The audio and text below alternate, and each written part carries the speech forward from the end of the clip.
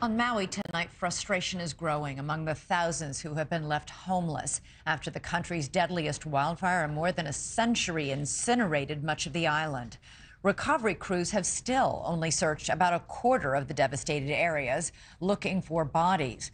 The death count, which stands at 99, is almost sure to go up.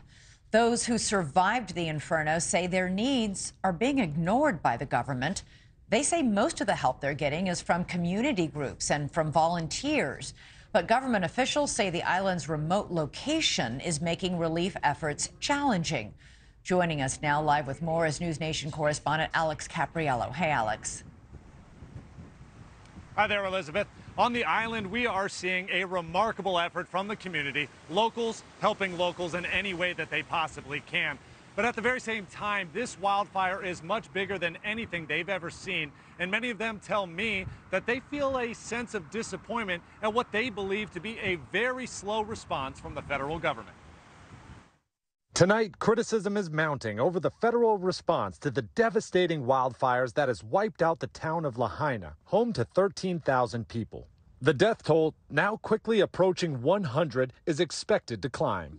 And as thousands of homeless sought donations of food and shelter in Maui, this was the scene in Delaware over the weekend, where President Biden vacationed at the shore, seen lounging in beach chairs. Can you come talk about Maui? Riding his bike, and at one point, responding to a gaggle of reporters with the words, "no comment," when asked about the situation on the island. One Maui resident who spoke exclusively to NewsNation says he believes the response at the federal, state, and local level is a complete failure. Everybody knew by 7 p.m. and that was Lahaina is gone. And the first photos came out and we're like, all right, you're a governor. You get on the phone, you got a speed dial, the president on speed dial, and you say, as they used to say in the paramedic world, when you were into something massive, we would say, send the world. That means everything humanly possible, send it all now.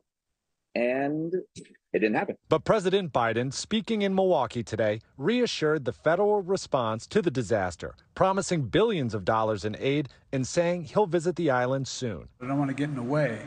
I've been to too many disaster areas, but I want to go make sure we got everything they need. I want to be sure we don't disrupt the ongoing recovery efforts. Government officials acknowledge the relief effort is challenging due to Maui's remote location.